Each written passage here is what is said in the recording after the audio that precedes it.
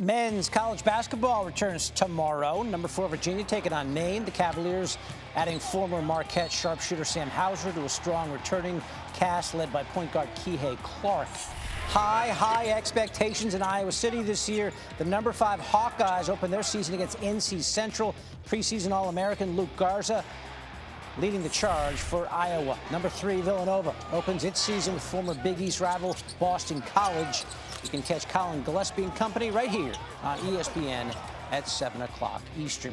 Now, games haven't even started on the D1 level, and coronavirus is wreaking havoc. Overall, we're up to over 125 D1 men's teams that have had cancellations and postponements announced so far. Nearly 201 D1 teams have had games postponed or canceled on the women's side. Those numbers, of course, are growing by the day. So let's bring in our college basketball reporter, Myron Medcalf. What are you hearing, Myron, about how programs around college basketball are dealing with all the challenges from COVID? Well, a lot of them are knocking on wood that they can get off the ground on the season opening day tomorrow.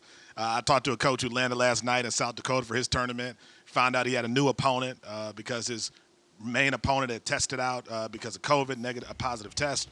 I've talked to coaches who have relocated out of their states hoping they can play.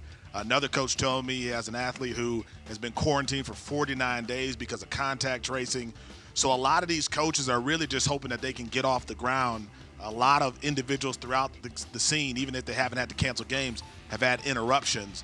So a lot of people are hoping for good things to happen in the coming days, but they're very, very concerned. Yeah, the whole situation feels somewhat fraught. College hoops rosters obviously a lot smaller than the ones in college football. How might that impact whether or not games are played?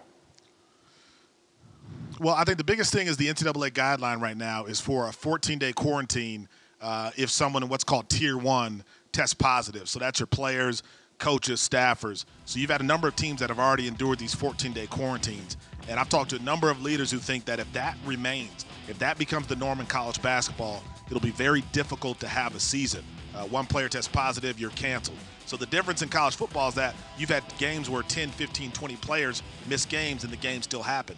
In college basketball, those games will be canceled. And not just those games, but the games for the next couple of weeks could also be affected by that 14-day quarantine, which is a challenge for a lot of coaches who've been talking about the issue. Now, Myron, I know you got an article up on ESPN.com right now about a college basketball parents association being formed to advocate for players and educate parents. What are they hoping to achieve with all this?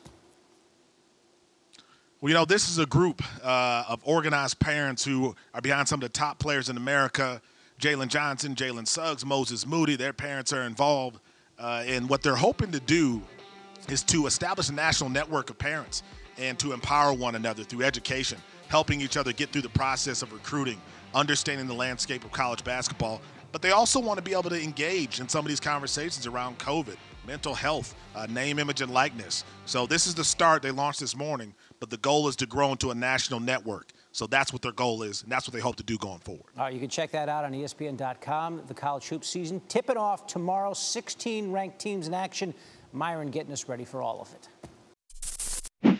Thanks for watching ESPN on YouTube. For live streaming, sports, and premium content, subscribe to ESPN+.